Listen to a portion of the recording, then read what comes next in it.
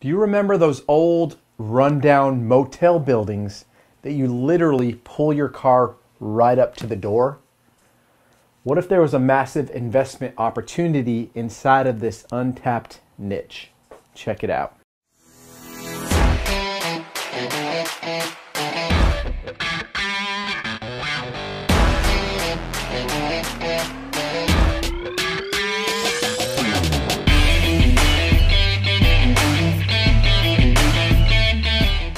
Real estate wholesalers.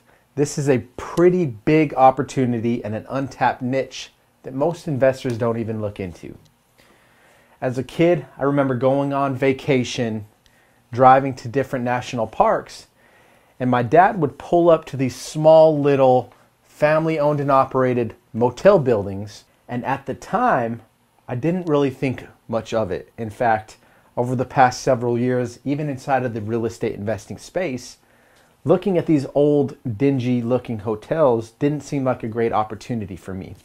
However, tides have turned, and we have a new investment group that we've partnered with, and we're in the process of building out the infrastructure to take down the acquisition with some of these motels. Now, what is the play here and why? Right here we have the old motel. We'll just say Motel 76. Got the little lit sign on top of it. Office manager hanging out in the front, grabbing your credit card and giving you your room key to go right down the hall to the pull-up little motel building, right? Now, most investors are not going to even look at this or entertain it as an opportunity. One, they don't want to deal with the infrastructure and the management of these rooms. They don't want to go through the high taxes that can be attached with these type of assets as well. So they don't really consider it as much as an opportunity. With the shifting market, Airbnbs are on the rise, while so are short-term rentals or extended stays. Now, why is this strategic? Think of it like this. A hotel is classified as a certain type of asset class. Therefore, it can only be fitting to house individuals on whatever basis that's fitting, right? So instead of giving an annual lease, which most governing entities would not allow inside of this model, this very motel could be positioned as an extended stay. Now, we all know those extended stays, right? You could pay by the week, could pay by the month.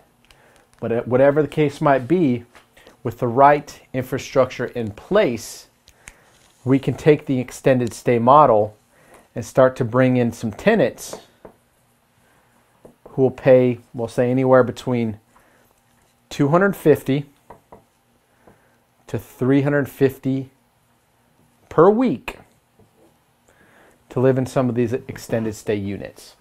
Now, most investors just breeze over it and are sleeping on this opportunity. But again, we have a plan and practice in place, especially in the South Carolina markets.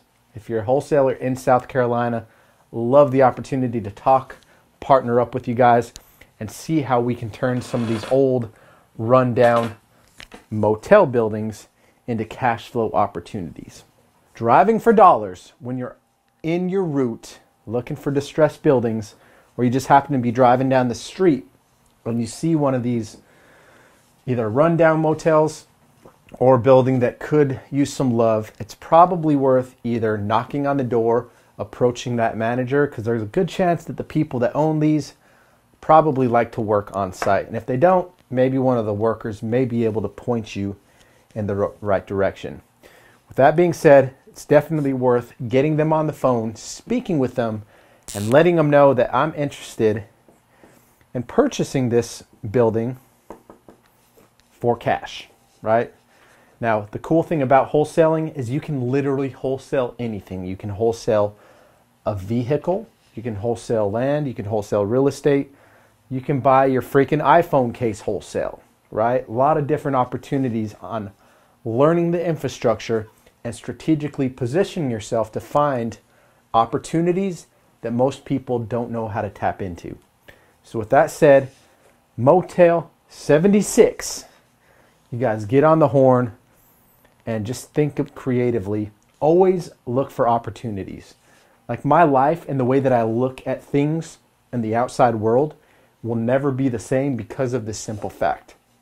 When I'm driving down a rural highway, my eyes are always just peeled for distressed looking houses, overgrown yards, driveways that have a bunch of leaves in them, motels that look like they could be managed or operated more efficiently, right? And I'm just always taking a note of these things when I'm in motion, when I'm en route. So pro tip, always have your phone handy. You could either have your Deal Machine app running, right? For those of you familiar with Deal Machine, simple app driving for dollars that you can ping different houses and property that stand out to you, right? Or simply take a note.